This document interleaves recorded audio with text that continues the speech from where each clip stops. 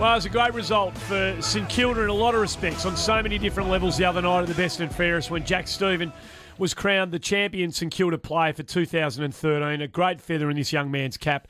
And he's been good enough to join us on the show. G'day, Jack. Hello, boys. How are we? Well, mate, not nearly as well as you. Hey, Jack, before we get stuck into the real serious stuff, you come from lawn. Now, just give us 30 seconds. Just sell lawn to us and all the good things. It wouldn't be that hard to sell, I wouldn't think. Beautiful surf. Well, as a youngster, I was down there hitting the waves, hanging 10. But how do you sell it?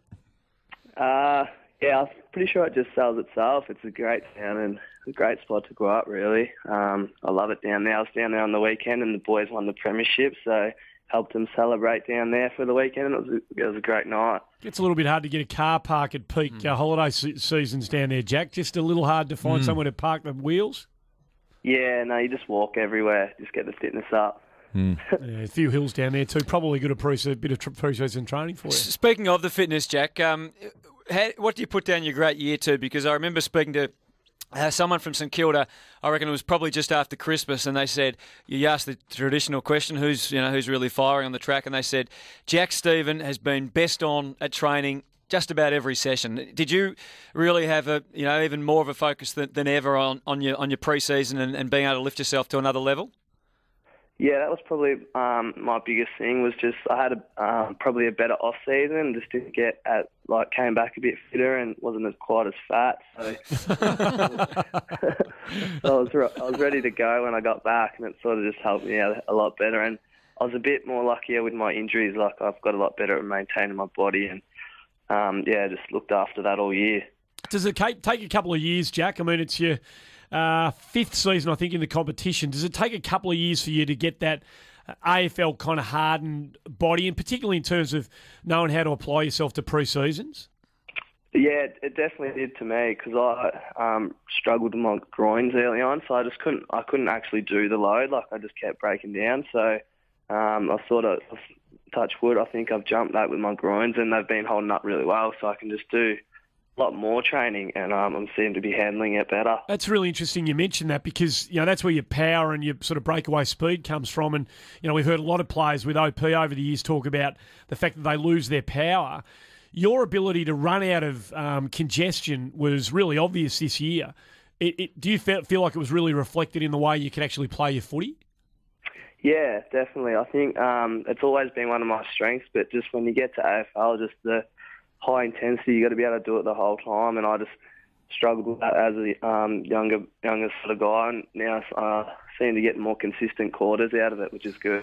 Now, Jack, the off season didn't really get off to a flyer with some of the activities that went on down there at St Kilda. But what are your plans for how long off do you get, and what plans are you going to work on over the season to try and get better?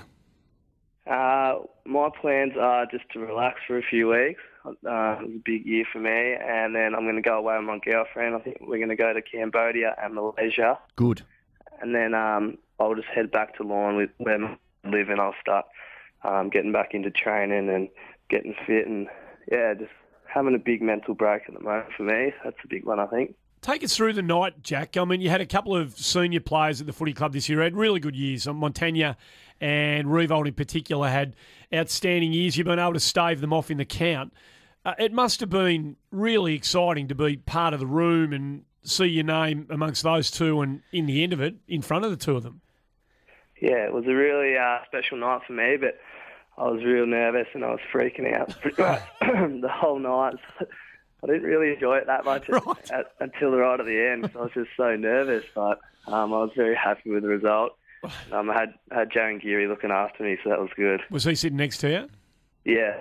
And what sort of held my hand the whole time? How did he kind of, other than holding your hand, how did he kind of nurse you through the tumult of the night?